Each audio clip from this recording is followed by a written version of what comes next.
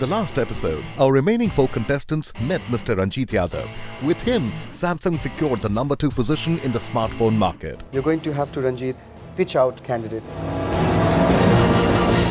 I must say Tony. Tony was pitched out last week, leaving us with only 3 contestants to face the next level and take a step closer to realizing their 5 crore dream. Hello and welcome to episode number 10 of The Pitch. 3 episodes left, 3 contestants left, 3 steps left to scale the summit of 5 crore rupees on India's biggest business reality show. Every other person dreams of starting a business, but business is not for everyone. We found 10 entrepreneurs who just might make the cut on this show. But the question is, who will win 5 crore rupees and realize their dream? Now, Rajiv and Tony, 2 very strong contenders, have been pitched out in the last 2 episodes. They enjoyed immunity twice. What I mean is, it can be just one small mistake, one lapse of concentration that can see our contestants being pitched out. But that's all for me. Let's talk to our contestants, our final 3.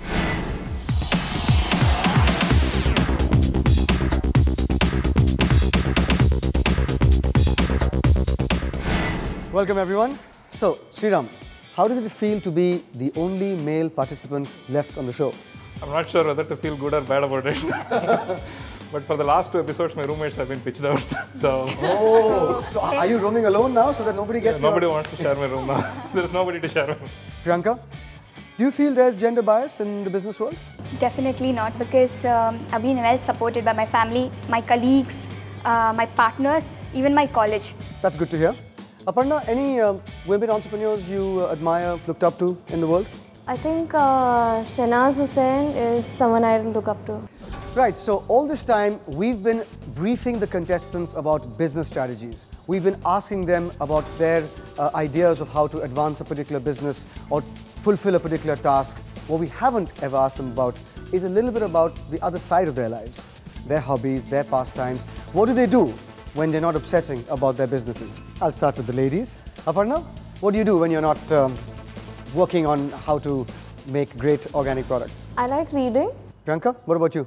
I'm into adoption of street dogs and cats. That sounds pretty intense. Sriram, what about you? I've heard that you have a passion for cooking. I cook, it de-stresses me. It's like I'm very creative when it comes to cooking. What kind of food do you cook? I cook everything from South Indian, Italian, continental, Really? Chinese. And it de-stresses you? Yeah, But, it might stress the people who eat it, but... He beats us out there. Well, I'm going to give you guys a hint that today we have, as our business leader and judge, is one of India's finest chefs and restaurateurs. In 1999, he opened one of my favorite restaurants, Indigo. It was at the time one of the finest restaurants in fine dining in the country and remains so today.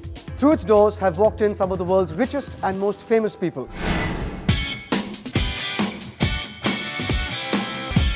Rahul Akerkar, Director Cuisine of Gustibus Hospitality. Summer jobs in New York kitchens sparked his lifelong affair with food. 1999 was the year when he first set up Indigo, a fine dine restaurant in Mumbai. It made to Condé Nast Traveler's world's hottest 60 tables list in 2000, and in 2003 was Travel and Leisure magazine's top reasons to visit Mumbai. Rahul was featured in Asia Week's survey of kitchen gods in 2001, raising him to the top 5 pedestal in Asia. The Indigo Delicatessen was set up in 2005, and the Indigo Cafe in 2008, followed by Toad on the Turf and Neil, thus spreading his business and the gustatory experience. Please welcome on the show, Mr. Rahul Akerkar.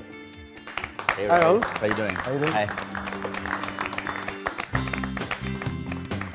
So, Aparna, Priyanka, Sriram, the final 3 contestants on the pitch. Mr. Rahul Akerkar, I don't know whether any of you have eaten before at Indigo, but I have, and I can tell you that... And he's like still alive to tell the tale, so it's okay. Rahul, would you like to tell your tales to them a little bit? Yeah, sure. I didn't start in food. I studied for 10 years as a biochemical engineer.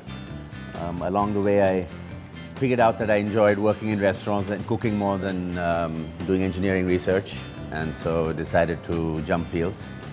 Actually, there was a little period of time where in between I wasn't sure about that either. And I sold Indian silver jewelry at flea markets in New York. I did some computer consulting work for a real estate company. I got into some real estate development. I did all sorts of crazy things. But the only thing constant was working in restaurants. And I finally decided that's what I wanted to do. And so I came back from the States and came back in '89, and here I am now with food. The point is this: if you have your heart set on something, keep listening to it, because at some point, if you change your mind, then you should not have the ego to say, no, I'm going to go ahead and do this. Change your mind, go ahead, change it, because wherever your passion is, there will your success lies. It's one thing opening the finest fine dining restaurant in the country. It's another to maintain that position for 12 years. We're going to talk to him about Digustibus Hospitality, his catering business. Tot on the Turf, Indigo the main restaurant, Indigo Cafe, Indigo Delhi, and last of all, his expansion plans to go into the capital city, New Delhi. All of that after this break. I'm a very bad businessman. I know how to serve food. I know how to make you enjoy your meal when you come in to eat, especially in this business. If you pay attention again to the details, to what's bringing people in the first place, the rest will take care of itself. And now for the Samsung Galaxy Tab 750 contest. What is the milliamp hour of the Samsung Galaxy Tab 750 battery? A. 7200 milliamp hour. B. 7000 milliamp hour. C. 6100 milliamp hour. To send in your answers, type pitch space question number space ABC at 59995 or email us at thepitch@bloombergutv.com. One lucky winner who can answer the maximum number of correct answers gets to win a Samsung Galaxy Tab 750 at the end of the series.